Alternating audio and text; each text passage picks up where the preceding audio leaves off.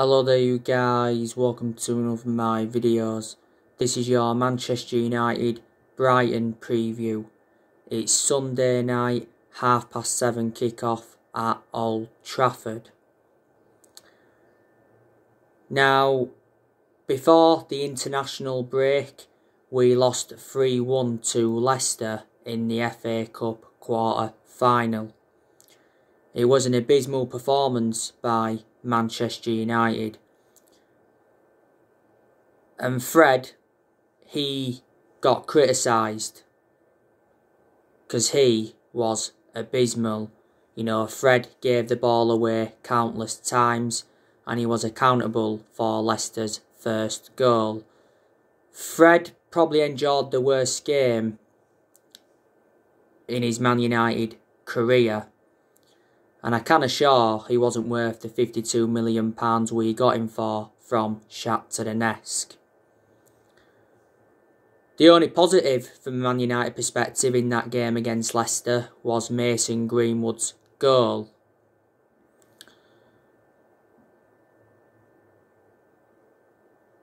But Leicester totally dominated the game. Obviously, Iheanacho, he scored 2 goals. And the other goal came from Youri Tielemans.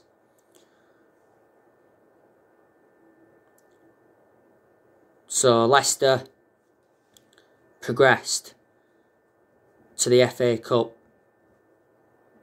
semi-final for the first time since 1982. So we are looking to bounce back in this game against Brighton.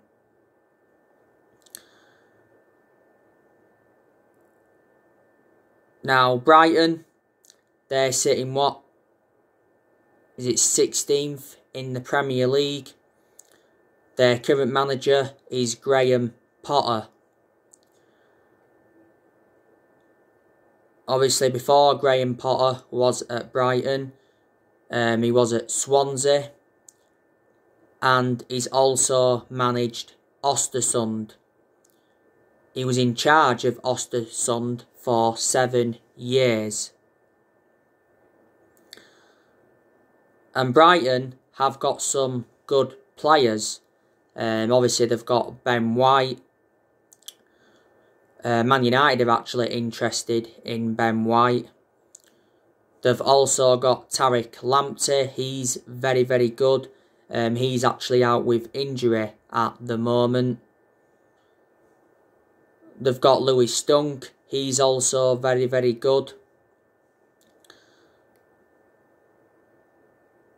They've got Alze, who's quite good. They've got Alistair, who's quite good. Danny Welbeck, they've got him. I think he'll be in contention to play in this game. So he'll be reuniting with Man United because Danny Welbeck is a former Man United player. They've also got Maupay, who's probably one of Brighton's best players. They've got Moises Caicedo. They've got Pascal Gross. Don't forget, they've got Adam Lallana.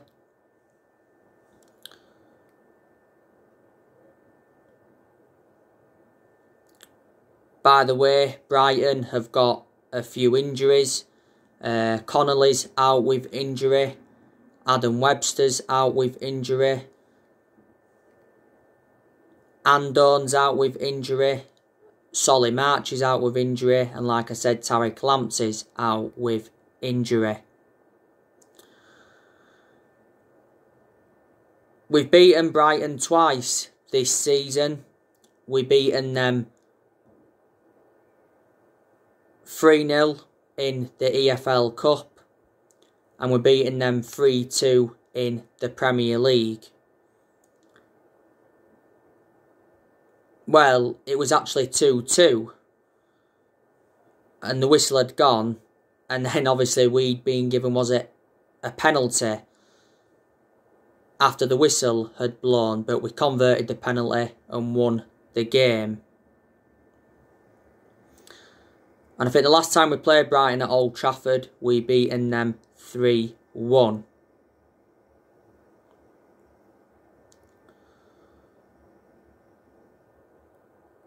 Now, we have got some injuries. Marcus Rashford has got an injury. He sustained quite a few injuries now at Manchester United. Anthony Martial also got an injury during the international break. Not so long ago he had a hip injury, and he had an injury before that. I think Lindelof, he's got a back problem. I think Juan Mata still out. Mason Greenwood, he's got a knock.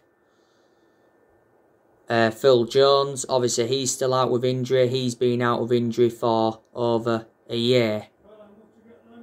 Alright.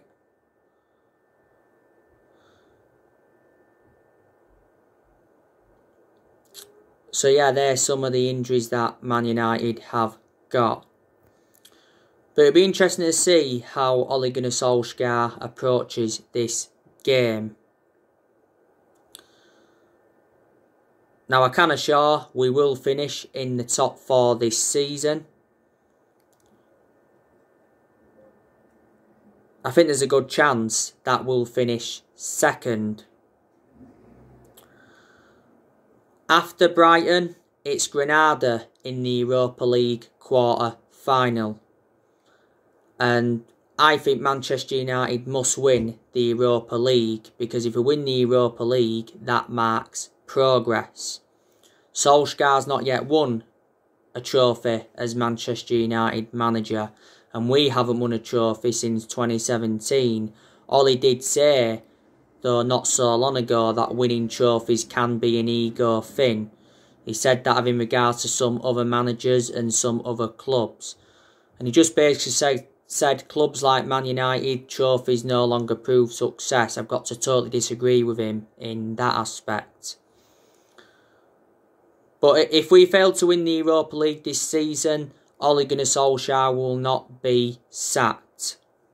So I can assure he will be with us in the summer transfer window, and he will be here for next season. I said he does deserve at least another season at the football club, but I can assure he isn't the long-term manager for Man United. And our next game after Granada is Tottenham in the league, and Tottenham is going to be a difficult game. Now, this year's summer transfer window is the biggest in Ole Gunnar Solskjaer's managerial career.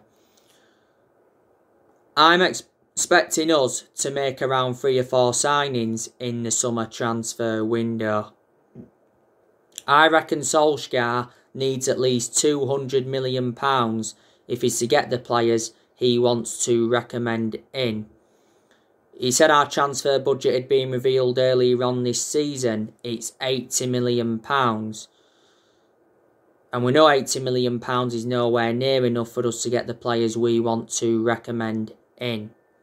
I've already identified the weaknesses in the squad. I think Solskjaer should get the backing he deserves in the summer transfer window, because Woodward has come out and said that he believes that Solskjaer is the right man to lead the club forward. He released a statement earlier on this season saying that the progress by Solskjaer and the players this season is clear. So in that aspect, Woodward is backing him. And in general, Woodward's come out several times to show his support for Ole, even enduring them bad periods. Our board have got a very soft stance on Ole, with him being a club legend. And obviously we've got John Murtough, he's our director of football. We made the right decision getting a director of football in, because I did say that's one of the structural changes that we need at the club. And John Murtough knows the club inside out, because he's been at Man United since 2014. Obviously we've got Darren Fletcher, he's our technical director. You know, he endured 2 decades as a player for Man United, so he knows the club through thick and thin. And Solskjaer's already discussed our transfer targets with our recruitment team, and he's discussed our transfer plans for the summer in general. The summer transfer window will be Ole Gunnar Solskjaer's 5th transfer window as permanent Man United manager. But yeah, there's a lot of players on our agenda, like I've just mentioned earlier on. Ben White's on our agenda. Jules Koundé from Sevilla, he's on our agenda. Now, Sevilla have slapped a 68 million asking price on Jules Koundé. Fabrizio Romano's been talking about it. He said Sevilla's 68 million asking price could complicate the deal. But he said he's one of the most appreciated players on United's radar. Now, it said a couple of weeks ago that we'd been handed a boost in our bid to sign Koundé because Sevilla reduced their asking price to £50 million. Jules Koundé's buyout clause is 68 million, but it said earlier on this season we was not willing to meet it. He said earlier on this season we was prepared to pay around £61 million.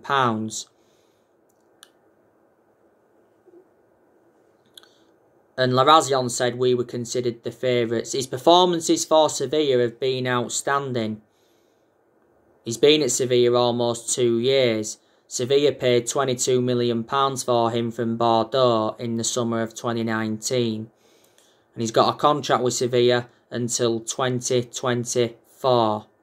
I think he'd go very well alongside Harry Maguire in our back line. Pau Torres, you know, he's another centre-half we've been looking at. Pau Torres currently plays for Villarreal. Now, reports from Spain said not so long ago that Pau Torres wants to come to Man United, and Real Madrid's president Florentino Perez was angry with Man United for entering the race because Real Madrid were emerged as the favourites to get Pau Torres. Pau Torres has been at Villarreal a long time. He's got a release clause of £52 million, but we believe we can get him for less than that. There's still a lot of narratives coming out regarding Rafael Varane from Real Madrid. I recently gave you the news on Marcos Llorente from Atletico Madrid. Now, it said that Atletico Madrid have set the price for Man United to sign Llorente. We will have to pay his entire £103 million release clause. There was reports coming out from Spain last Friday saying that we made an offer of £68.5 million for Marcos Llorente and we was prepared to double his £90,000 a week wages. But he said a move was unlikely. Atletico Madrid paid £35 million for him from Real Madrid, and he's got a contract with Atletico until 2024. He can play as a midfielder and a second striker. There's been a hell of a lot of narratives coming out regarding Erling Haaland. Now, apparently, Mini Oriola and Erling Haaland are in Barcelona for talks. So, reflecting on that, there's a chance that Haaland will go to Barcelona. He's been subjected to a lot of transfer speculation. There's a lot of clubs in for him. Mini Oriola was talking about it not so long ago. He said he may have made a mistake sending Haaland to Dortmund. Maybe it was just too careful. Now, apparently, Haaland is demanding £600,000 a week if he's to join Man United, Man City or Chelsea. Now, Ole Gunnar Solskjaer has revealed that Erling Haaland struggled with bad knees at Molde, but Ole said he was impressed how Erling Haaland trained at Molde. He said the other week that Solskjaer kept calling Erling Haaland to persuade him to join Man United earlier on this season. He said he was following Haaland's progress and he was keeping in touch with him. It'd be good to see Ollie reunite with the player because Solskjaer worked with Haaland. He gave him his debut at just the age of 16 at Mulder. It said as well, Dortmund have revealed their asking price for Haaland. It's 154 million. Dortmund do find it extremely difficult to sell him if they are demanding that much.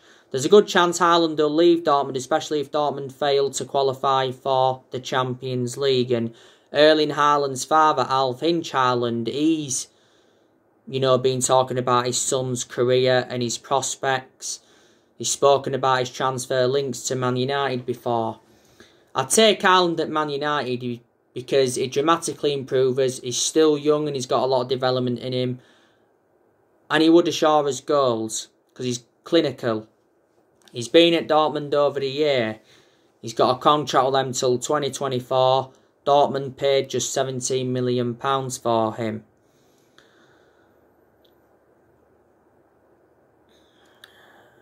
We are still in for Jadon Sancho from Borussia Dortmund, but we won't sign Haaland and Sancho. That won't happen. Sancho would be a cheaper solution though than Haaland. We're still in for Sancho and we believe we can get him for the cut price fee of £50 million.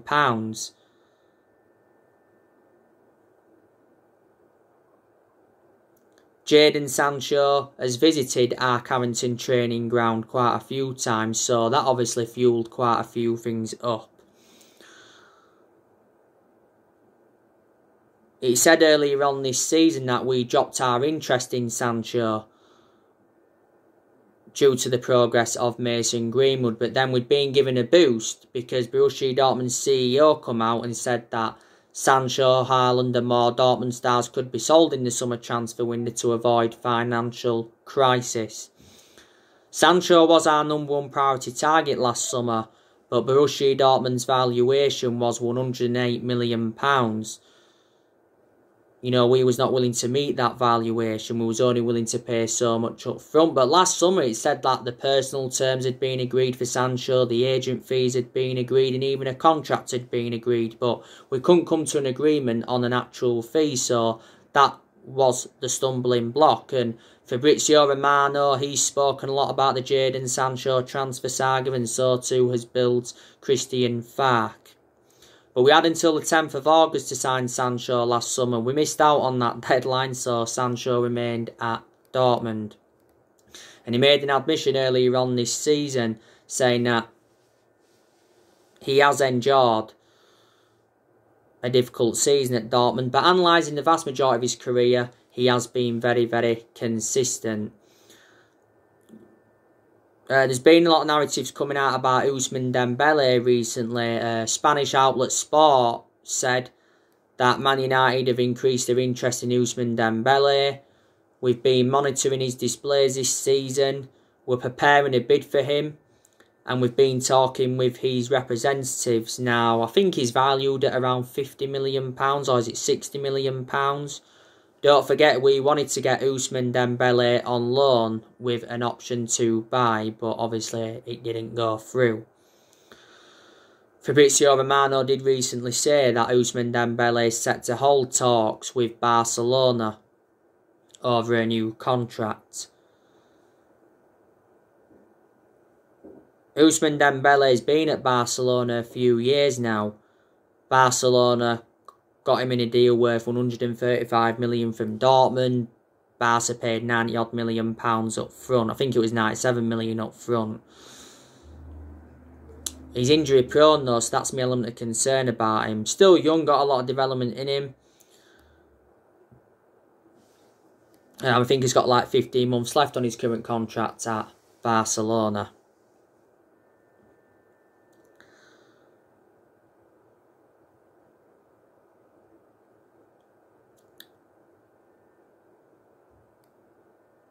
Like I said, we are going to sell players in the summer transfer window. There's a good chance that Cavani's going to go. Good chance Mata's going to go. A lot of United fans are saying we need to sell Martial. Good chance Matic will go. You know, will we sell Fred in the summer transfer window? Good chance Donny van de Beek's going to go. I just give you the news on Donny van de Beek on my recent video. Man United are considering a Donny van de Beek swap deal. Utd Sport have come out and said that Man United are willing to offer Donny van de Beek to Juventus in exchange for Adrien Rabiot. Donny van de Beek hasn't been given enough opportunities at Manchester United. He was out with injury though for a while. Paul Pogba, it's looking very likely he's going to leave in the summer transfer window, because Damasio's come out and recently said that Paul Pogba's got no intentions of extending his Man United contract and his preferred destination is Juventus. So Paul Pogba still wants to quit Man United and he's rejected a new contract.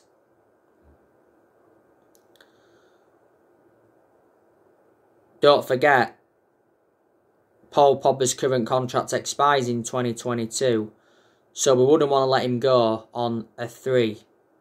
So basically, if we want to cash in for him, we need to sell him this summer. I think Jones needs to go. Good chance we're going to sell David De Gea. Romero, you know, probably going to get rid of him. Eric Bay, will Man United sell him? I don't think so. I think we'll keep him potentially past the summer.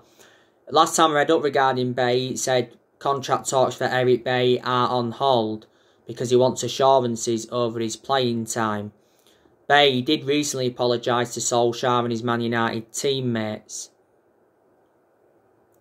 for his disrespectful behaviour, because it said Bay was furious with Solskjaer because he felt disrespected and not wanted by him, and Bay believes we're only offering him a new contract to simply increase his asking price. Bay has got 15 months left on his current contract. My only element of concern about Bay is too injury prone, so in that aspect he is a liability. Diego Dalot, I think, will be also looking to get rid of him permanently, so imagine if we sold all them in the summer transfer window, would generate a substantial amount and it'd help us with our rebuilding process.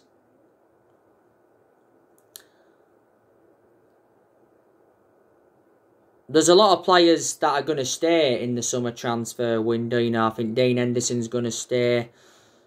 I think Dean Henderson's got a long-term future at Man United. You know, he's still young. He's got a lot of development in him. And I think Dean Henderson is now reliable enough to become our number 1 because he's got that experience behind him. Don't forget, he endured 2 successful loans with Sheffield United. And before the start of this season, Dean Henderson signed a 6-year contract with the club worth around 120 grand a week. Dean Henderson has started our last 6 games in a row.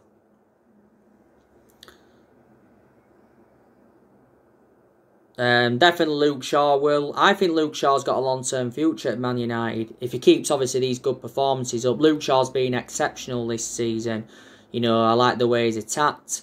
He's got in good positions. He's put good crosses into the box. And defensively, he's been superb.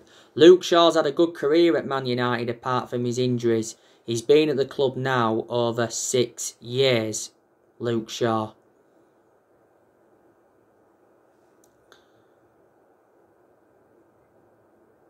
I think we are preparing to give him a new contract. Eric Bay, he could stay in the summer transfer window. Victor Lindelof, I reckon he'll stay in the summer transfer window. He has been criticised a lot. And I've always had my strong reservations about Lindelof. But yeah, I think we'll keep him potentially past the summer. But I don't think he's got a long-term future at Man United. In a lot of Victor Lindelof's games at Man United, he's been too inconsistent. Harry Maguire, he'll stay in the summer transfer window. Harry Maguire's enjoyed some good games this season, but he's also enjoyed some poor games. But either way, he wasn't worth the £80 million we got him for. He's the second most expensive signing at the club, and he's the most expensive centre-half in the world at the moment. And Wan-Bissaka, he'll stay. I think he's got a long-term future at Man United. He's had some good games this season where he's showed good attacking intent. He's made some good overlapping runs. He's got in some good crossing positions. And defensively he's been superb. But When Bissaka's been poor, he's been caught out far too many times and he's lacked that attacking intent. He needs to show more attacking intent. Scott McTominay, he'll stay in the summer transfer window. You know, McTominay's a decent player. You know, he's still young. He's got a lot of development in him. McTominay's not at that level yet where I want him to be at. Can he emulate to that level? I think it was just after the first lockdown last year, he signed a new 5-year contract with Man United, did McTominay. Bruno Fernandes, obviously, he'll stay. Bruno Fernandes is our best player and he's the best signing we have made since the Sir Alex Ferguson era. Fernandes has been at the club over the year, hasn't he? In most of his games at Manchester United, he's been very consistent. But there's also been a few games where he's looked off the pace. But let's be honest, we have overplayed him. But earlier on this season, Bruno Fernandes denied that he needed a rest. Because obviously Bruno Fernandes wants to win trophies at Man United. Because he said he came to Manchester to win trophies. There was narratives coming out earlier on this season saying that Bruno Fernandes was refusing to sign a new contract until he has assurances over our transfer plans. Fernandes' current contract with us expires in 2025. There's an option to extend for a further 12 months. We initially paid around £47 million for him, but the overall cost with add-ons is just over £67 million. Fernandes said on his 12-month anniversary that he's planning on spending many years at Man United. Obviously, Mason Greenwood will stay. Greenwood's been fantastic since he broke into our first team squad. Greenwood, and he made like 80-odd first team appearances now. You know, he's been in our senior squad since 2019 and he's been a United player since the age of 7, so he's been with us a long time. Earlier on this season, Mason Greenwood signed a new 4-year contract with the club. Sometimes we play him on the right wing and sometimes we play him up top. Marcus Rashford, obviously, he'll stay. Like I said, he's out with injury at the moment. But Ole Gunnar Solskjaer, you know, he's been Manchester United manager over 2 years now. As you all know, Solskjaer has agreed to sign a new 3-year contract with the club worth £30 million.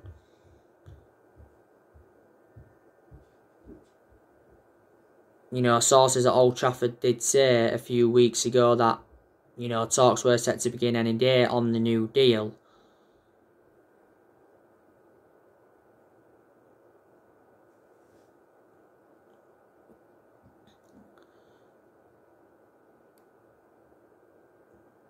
Because Ole is now into the final year of his current 3-year contract. Does he deserve a new contract? In some aspects, yeah. In some aspects, no. There's a lot of Man United fans that are now Ole out anyway. Ole outs were trending on social media after our 3-1 defeat to Leicester. Obviously, they've got main explanations why they want him out. So there you go. So anyway guys, that's everything to update with today. Drop your comments, likes below on the channel. By the way, on my next video, I will be giving you my starting 11 prediction for this game against Brighton. Drop your comments, likes below on the channel, like I say. If you do, consider subscribing as always, and take care. God bless. See you all again very, very soon.